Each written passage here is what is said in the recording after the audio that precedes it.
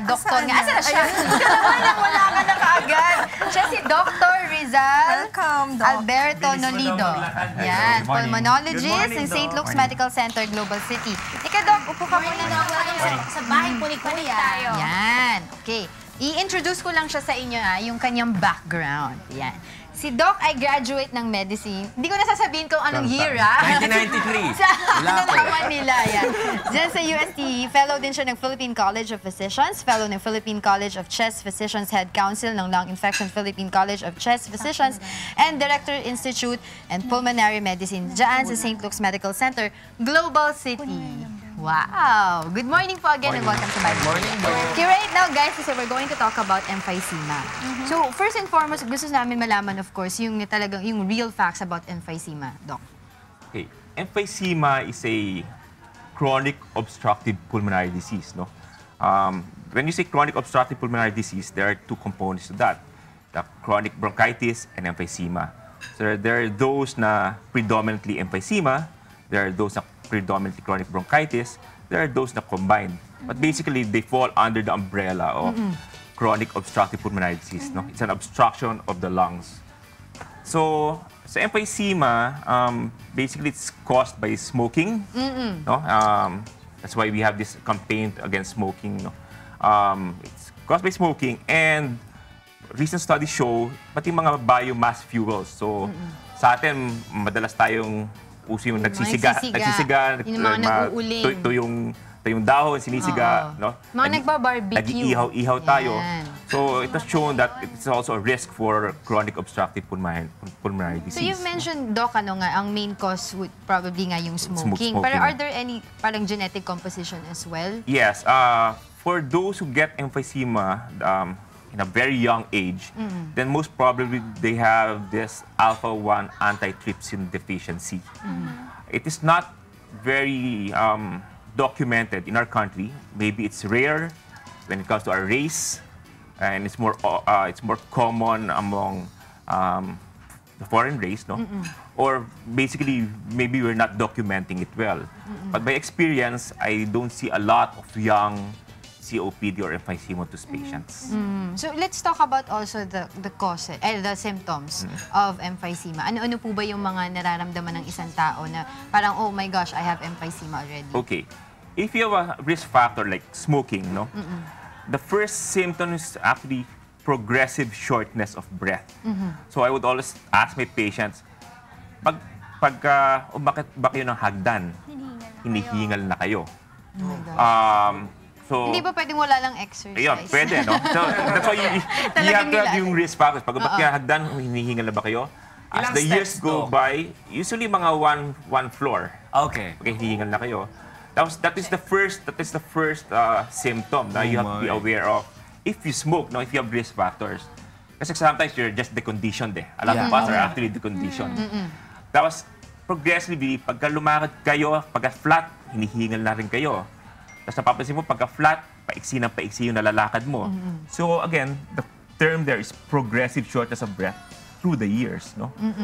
So if you're a smoker, tapos napansin mo humingal ka sa umakit ng hagdan, then that's time to, it's a red flag already to see your doctor, no? Huwag mo nang hintayin yung flat pa lang. Flat ka na hinihingal. Pag-akit pa lang ng hagdan, parang normally kaya ko to but ngayon parang hinihingal na ako. Then, that's a sign, no? Of course, chronic coughing, but that is more common the chronic bronchitis type of COPD. Chronic coughing with purulent phlegm production. No? A lot of phlegm production. May discoloration din sa phlegm. Yeah, discoloration, naging purulent, especially kung infectious ang phlegm. Then, ang emphysema-tous patients, no, as compared to chronic bronchitic patients, payat. Kumapayat ang mga emphysema-tous patients. So, makakita kayo ng mga smokers na payat na malalapad yung distance ng bawat rib. Then, yun, predominantly emphysema yun. And if you would note, yung mga yung nakaganon yung balikat, no? Nakataas yung balikat. Because parang, tinitingnan ko si Rizal. Parang naging barrel chested. Naging parang ano, yun. So, yun, payat, naging widened yung intercostal spaces, coughing, and progressive shortness of Ang breath. appetite, may loss of appetite din ba? Yes, no. In a way, there's loss of appetite because smokers, smokers nawawala yung sense of taste mo eh. No? Sense of taste mo, so nawawalan gana kumain. They would rather smoke than eat. Then when you have COPD or emphysema, even eating makes you tired. Makes you short of breath eventually. Sometimes Kaya sometimes nakakapayat. hindi, nagkakaroon ka rin nagkakaroon ka rin ng muscle wasting or parang destruction of your muscles, no? Yung more muscle wasting. Sabi ko nga sa mga iba, magsuklay lang, hihingalin na. Pagka mga severe na, mag-toothbrush lang. Kaya nangyayari, lagi lang sila nakaupo, no? Or lagi nakahiga. The problem there is, if you're always also sitting down, lying down because you're always short of breath, then you have muscle atrophy, naging decondition ka, so naging vicious cycle yung shortness of breath. So you always push I always push my patients that you have to exercise. Kasi pagka nagpatalo ka na, lagi ka lang nakaupo nakahiga, lalo kong hihingalin because again, the factor of being deconditioned would be there. That's why there's a role now on pulmonary rehab. Meron na pulmonary rehab ngayon na it has shown that it increases the quality of life of emphysema patients. Dok, meron kasing mga common misconception. Sasabi na pag may emphysema ka, nakakahawa yan kasi ubo ka ng ubo. Is that really true? No, it's not nakakahawa. No? It's a structural problem. It's a structural problem. It's an architectural problem of the lungs. No? So But it's not an kasi- infectious... So hindi ito bacterial It's or not an viral. infectious. It's not an infectious disease. Pero kahit na mag-cough ka, di ba may phlegm? Of course, if you have emphysema, there's also, since your immune system is low, payat ka, then you're prone to infectious diseases like Pneumonia. TB, pneumonia, or viral infections. Then, if you cough, then there's a possibility you'll be spreading airborne diseases. But emphysema per se is not nakakahawa. Now my question also is this treatable? The treatment Or of once you have it, it's going to be there. COPD and emphysema or chronic bronchitis, the treatment goal is actually symptom relief.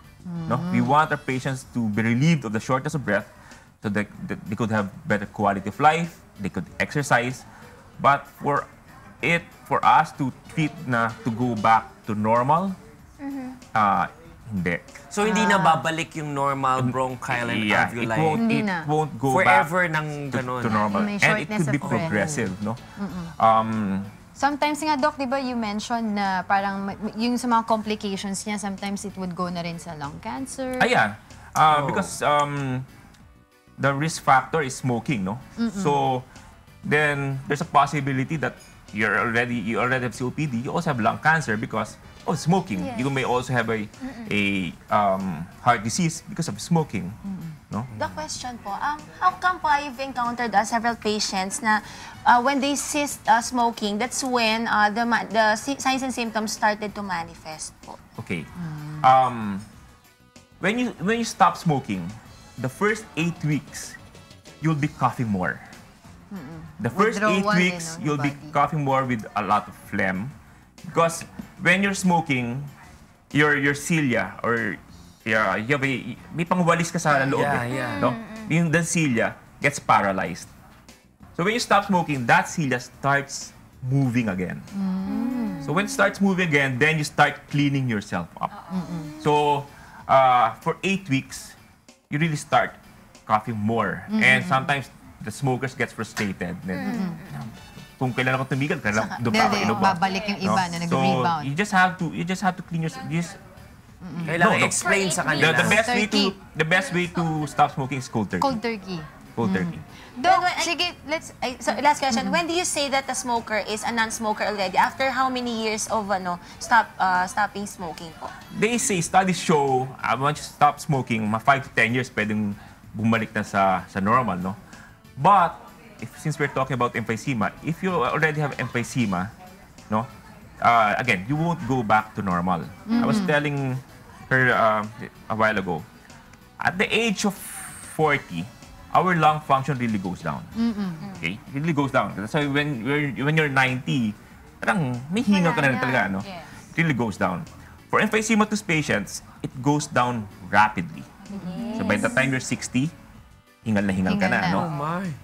No, if you stop smoking, when you stop smoking when you're 50 or 55, then, and consistently stop smoking, it will go back to normal, but the decrease in your lung function would follow the path of a normal individual na. So mabagal na ulit. So your life expectancy would be longer. Okay. Kasi there's a critical level of lung function.